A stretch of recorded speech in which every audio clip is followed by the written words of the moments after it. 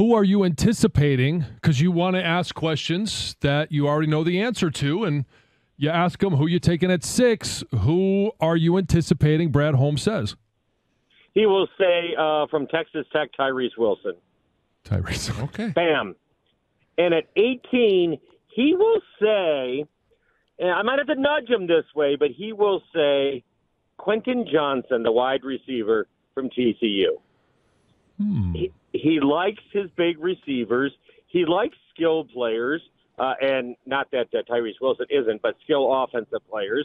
And I think they've collected enough cornerbacks for now that they don't need to go in that direction. So if you guys want to put that in your little mock draft, go right ahead. Make some notes on that. Did you hear John earlier? Because I know you just listen to the station constantly. He brought up He brought up Jake Moody and saying if you want him, he might not be there in the 5th. You might have to trade up into the 4th. Wojo, Block M, Michigan. I said Moody. it with a deeper voice, but yeah. How would you feel about that? 4th round is a little high for me because, first of all, the money badger is not bad, Badgley. And, I mean, I would take Moody in the 6th or 7th round. The one thing with Moody, he's not deadly accurate from great distance. You're not getting Justin Tucker, if that's what people think. You're getting incredible accuracy from everywhere else on the field. But 50-plus, I think he was only like 3 for 7 or something this past year, something like that. He did make a 59-yard field goal. Just so. Oh, please. Okay. Everybody in the NFL can do that. My goodness. Okay. So the guy they have on the roster now.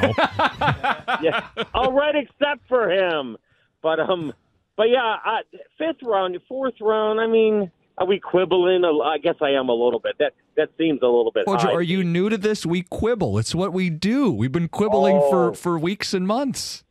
And then we quiver when draft day because we don't. And here's my rule, okay, since you're asking about the draft. And I do think Tyrese Wilson, he's not even necessarily the safe pick.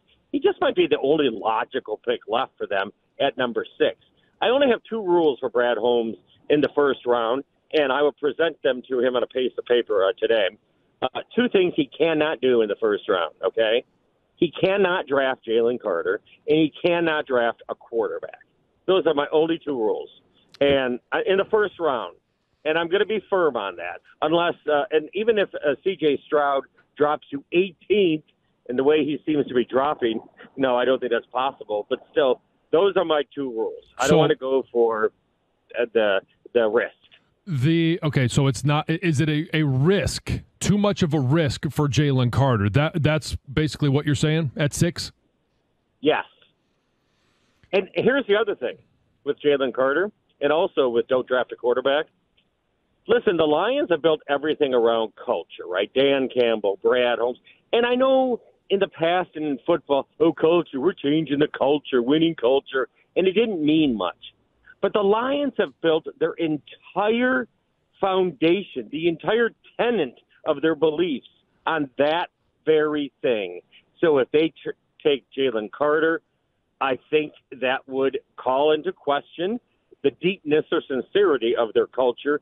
And I think the same thing if they reach for a quarterback high, because they've gone all in on Jared Goff, and it doesn't mean you don't go get another quarterback at some point. It wouldn't. Listen, you guys believe in Campbell and Holmes. Everybody does. Mm-hmm. We all have Jared Goff. Oh, we're set. Oh, he's our quarterback. With the number 6 pick, we take C.J. Stroud. You don't think that's a conflict of cultural Wojo, right there? Be careful about quoting some things and not all things. They've also told Jared Goff, we're having ongoing conversations. He won't be surprised. They have not extended him. They have not offered him an extension, and they've said we don't think he's going to be here for 10 years. So it's not out of the question, just based on public comment, that they would take one if the guy was there, right? Well, I'm not just doing it on public comment. It's not only what they say about culture, it's what they've done. Okay. They've shown it in action. The one guy that you could argue that maybe didn't fit that cultural profile, Jameson Williams, people still have questions on. And I go on actions. I know people get caught up in words and they can say it, but until they back it up.